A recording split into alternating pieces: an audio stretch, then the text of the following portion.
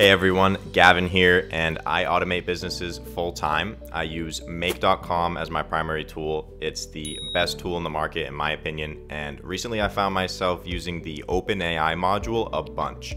It is very, very powerful, and I'm honestly blown away with what's possible. So in this video, I'm going to show you 3 examples of how I've used it and how you can use it for your business as well. So let's get right into it. The first automation we have is using ChatGPT to create social content from blogs. So essentially this automation will generate social media sharing content from your blog or newsletter automatically. So very basic example, and you can go much more in depth here like I usually do with my clients. But for the sake of this example, I wanted to keep it as simple as possible. So maybe you have a newsletter to share to your Twitter, Facebook, Discord, whatever it may be, or maybe you have blog posts. Whatever it is, the first thing you'll need to do is find the URL to your RSS feed. So this module, Watch RSS Feed Items, is basically just watching your blog page or newsletter, and every time you publish a new one, it'll grab that data.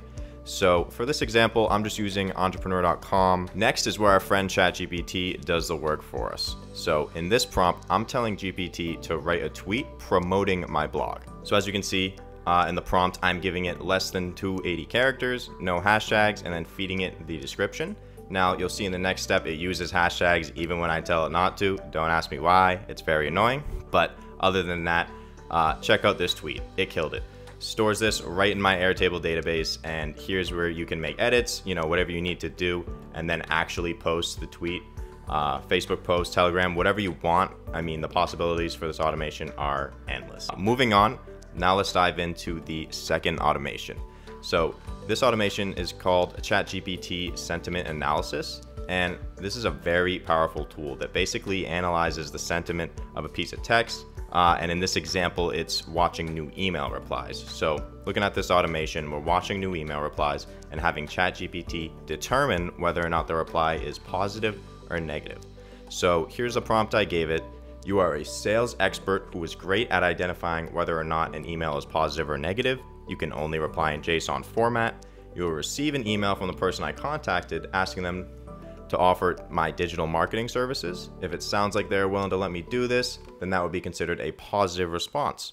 If they want me to stop emailing, they say no, or any other response, then that would be considered a negative response. Next thing, parse the response, and from there we have a router, which adds positive responses to my positive response table in the Airtable and negative responses to the negative response table. Now, this has worked really well so far, and I know a ton of agencies have someone whose literal whole job is to manage the inbox, or maybe you manage it yourself for cold email campaigns, and this can make things 100 times more efficient.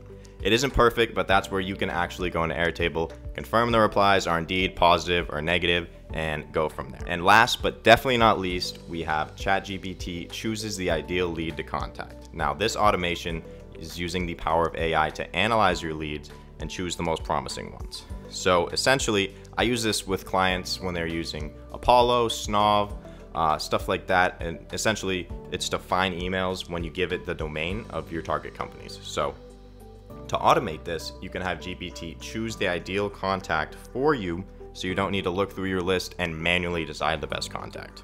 So for this prompt, similar to the last one, it's telling it that you're a sales rep looking to reach out and offer your digital marketing services, and then it says from the list of rows, find the best contact to reach out to, prioritize positions related to marketing, such as CMO, marketing, sales, etc. If these don't exist, use your judgment to determine the best next contact, such as CEO, operations, etc.